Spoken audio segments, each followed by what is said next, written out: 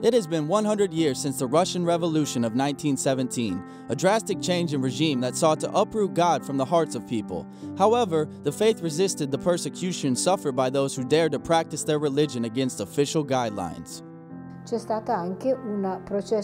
There was a process of Christian rebirth. But why? Because the heart of man is made for God, as St. Augustine said. This means that many people, after years, decades of persecution, still gave testimony for their faith and were willing to die for their faith. People who, when the regime finally fell, began to rebuild the church and the Christian community. Giovanna Parravicini has lived in Russia since the 90s, but knows the country since the times of the Soviet Union. She remembers the testimony of many young people like her, who were punished only because they wanted to express their faith.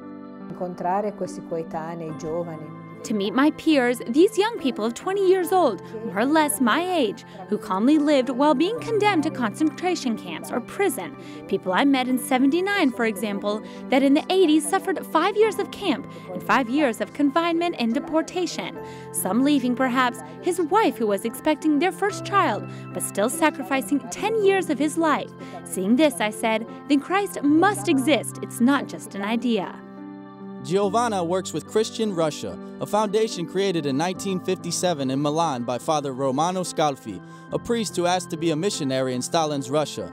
He secretly succeeded, but when he was discovered, he was banned from entering the country for 20 years. Because of this, one of the first initiatives of this organization was to translate spiritual and religion books into Russian, since the years of religious persecution had provoked a strong religious illiteracy.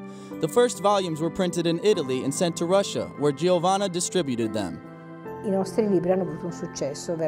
Our books truly had great success. Priests came from Siberia with backpacks to take them because the bishops asked for such large quantities. There was a real desire for books. The post office employees looked at me wondering why an Italian was receiving packages continuously. I told them that they were religious books. I remember that I opened a package so they would see that it was nothing unusual. They were books of St. Francis's life. It was a package with 3 or 4 copies. I saw the people's eyes full of expectation. I gave a copy to each one of them and made them enormously happy. The Catholic Church in Russia is a tiny community of between 300 and 500,000 faithful, but they are especially alive and are becoming a meeting point for dialogue with other churches.